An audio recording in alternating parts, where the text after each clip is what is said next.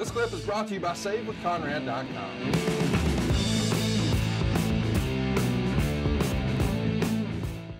And hit the road.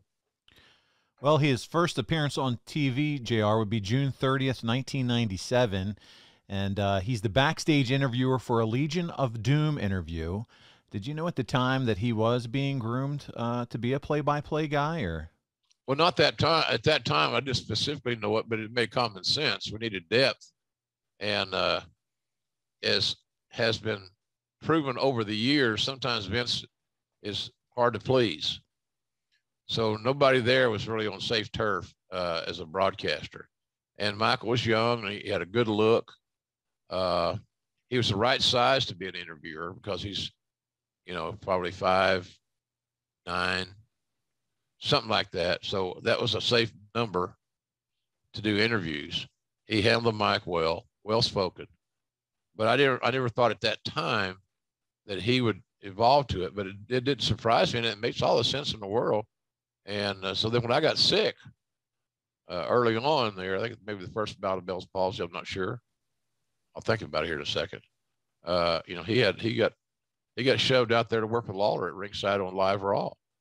And that's a tough down deal to be in. JR, were you his mentor when he first started, like right out of the gate? Did you mentor him at all?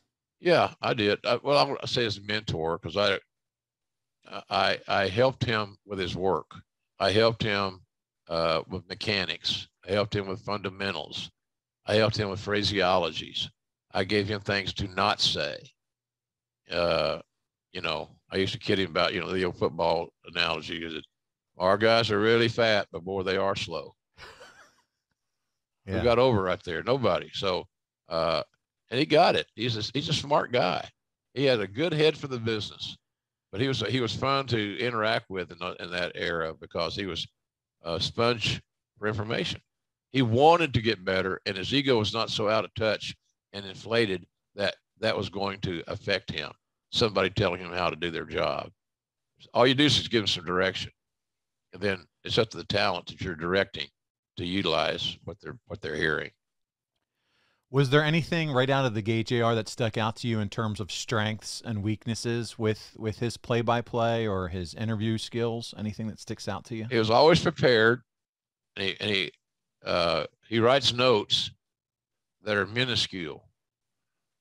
I couldn't see him. I couldn't copy his homework if my life depended on it, so to speak. But he was always well prepared. Always had some notes. Always had some information there that he could utilize at, pull it out and use it pretty much any time. But the preparedness I thought was great. I'm not saying anything, his voice needed to continue to be cultivated. But I thought he was a great student of trying to learn how to become a good storyteller as a broadcaster in pro wrestling. Hey, it's Conrad Thompson. Thanks for checking out the podcast here on YouTube. Be sure to hit the subscribe button and the notifications bell so you get a notice anytime we upload some new content. And go save yourself some money right now. If you're in a 30-year loan or you have credit card debt, it's not a matter of if I can save you money. It's a matter of how much. Find out right now for free at SaveWithConrad.com.